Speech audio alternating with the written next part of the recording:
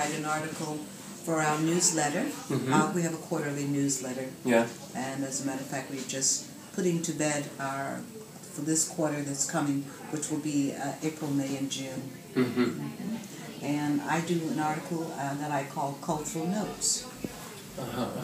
And for this segment, I'm doing one on the culture of foods and how the influence of our backgrounds have to do with the type of foods that we choose. I talk about also how people have migrated in the concept that, recipes are like ambassadors. Yeah.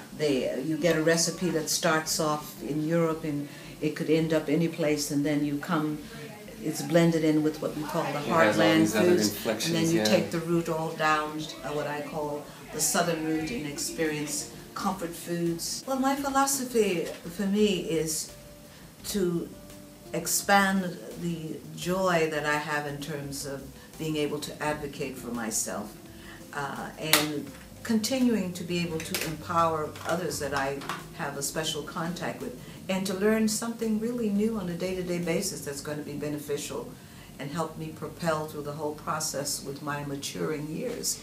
I always consider myself, I never use the word OLD, I simply consider myself a mature woman. If this mature woman of 74 wonderful years was sitting in front of her 25-year-old self, what would she say to her? She would say, "Good show, girl, good show."